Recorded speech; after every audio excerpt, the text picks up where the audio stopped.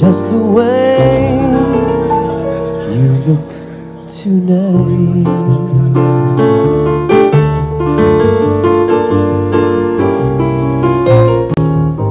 With each word your tenderness grows, tearing my fears apart. And that laugh wrinkles your nose, touches my foolish heart. Mike Shanks here at the Cambridge City Hall Gala event for the Grand River Film Fest. Let's get out and talk to some folks and see what's going on. Tonight's film is Blindsight. Sounds like it's a great film about a group of Tibetan blind children that climb a mountain. Just wondering, what's the mountain you're going to climb this year? Oh, that's a tough question. I don't know. If I could elevate the Grand River Film Festival to another level, where, yeah, as you asked, to give this region an economic impact and a sense of pride for the people living in this region to have their own festival, I think that's a good mountain to climb. Mayor Craig, there was a great article in the Globe and Mail yesterday talking about in Cambridge, the brand new City Hall, and about how it's a nice place to pay your taxes and hang out. And tonight's a great example of that. Tell me a little bit more about that. Well, what we're doing is we're hanging out tonight, but I mean, the article was terrific in the sense that it talked about this City Hall being the most eco-friendly in Canada. It received a gold award in the Leadership and Energy Efficiency Design program, and we're quite proud of that. It's the first City Hall in Canada. As well, you know, we're hosting the Grand River Gala here tonight, and the Film Fest is in its second year here in the Grand River area. What do you feel the economic impact is going to be long term with the film festival here in the region? Well, the film festival, all culture, all kinds of different arts programs are what makes the city attractive for people to come to, for people to be here, and people spend money when they come to different theaters or festivals, whatever it may be. So I'm a great supporter of it, and I recognize also it just gives the city a greater edge in competition in so many different ways. Well, you know what? We're into the second year with the film festival, and as you know, with each year it gets bigger and bigger, and this year is bigger than last year. So what this will do, you know, within 5 years, 10 years, this will be a major attraction for the Tri-Cities area, and this is going to be a lot of money here for the economy. And on top of that, people will get a good taste of, you know, what it's like to be on the red carpet, what they do at the Cannes and the Munich Festival and Toronto International Film Festival. So, you know, they don't have to fly over the world to get a taste of that. They can get it right here in Cambridge. Now, John's MC tonight here. I mean, you're looking around, you're seeing some faces. Have you seen any stars tonight? I did see a dude from Cambridge City Council. My God, I looked at him and I thought, it's Seth Sylvester Stallone. I think Ben Tucci will be happy to have that one. Ben, we're at the brand new City Hall right in downtown Galt, and I mean, there's definitely some economic impact that we're going to feel from a film fest like this in the region in general. What do you see long term as the economic impact of something like the Grand River Film Fest? Well, I can't put a dollar figure on it. All I can say is it's going to be a huge return for the municipality. And not only Cambridge, but region, North Dumfries, all the municipalities, because as this film festival grows, like Trebinka did in New York and other film festivals, the Toronto Film Festival, it has to branch out, it has to go outside the boundaries, and so it's going to be a huge win for the Waterloo region. Now, Frank, you're here doing a lot of photos, taking a lot of shots of some really great people, looking really good tonight. The Grand River Film Fest is bringing some... Are you saying I'm not looking good tonight? Of course you're looking good. You're always looking good, Frank. Thanks.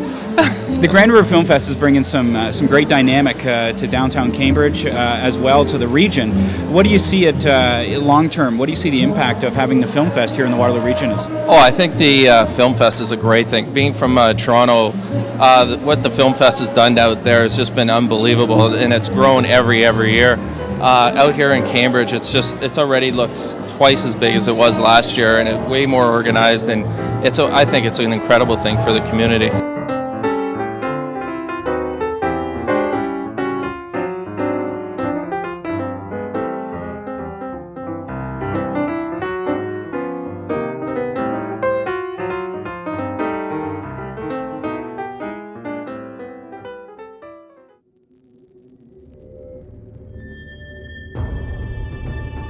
Imagine climbing one of the highest peaks on Earth. Imagine climbing it blind.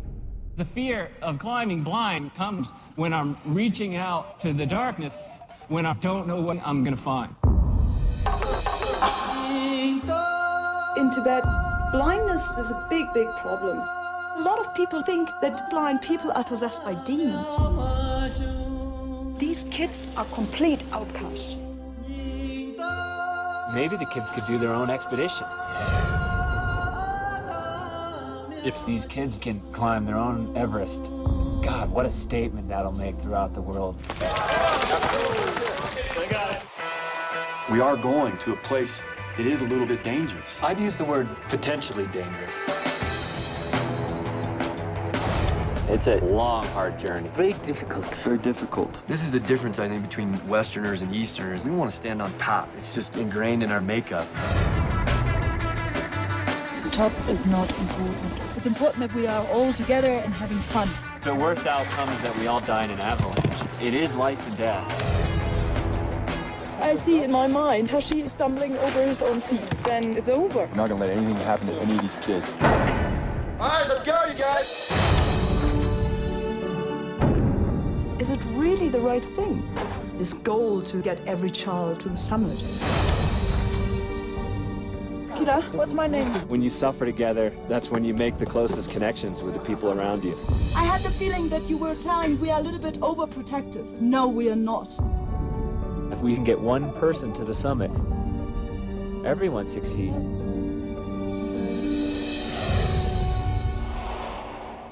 Blindsight. Here at the wrap party, getting some thoughts and opinions on the movie. What did you think of Blindsight? I thought it was an excellent movie, extremely well done. We were just discussing the power of people that actually go out and work with children like that and to make such an incredible impact on people's lives. And I found it extremely emotional and but very, very well done. I thought it was very inspirational, just watching all of the children and their struggles, and even just watching the teacher and having to accept that the kids were going through all of that and she wasn't really able to do anything for them. Well, I thought the movie was quite compelling in its thoughts on how to get over a hurdle and how that makes our own small everyday hurdles seem so insignificant compared to everything else around us, you know? I could see this movie really appealing to people that are trying to promote inclusion, and particularly in the schools where we do have a lot of kids with diversity and particular challenges. This would be fabulous to show the students that don't really have a physical challenge, mental challenge, or what we call the invisible challenges, which would be like the learning disabilities, but to show together what you can do. Absolutely. Teamwork and the metaphorical mountain that you need to climb. Absolutely. I mean, that whole thing, it had it all.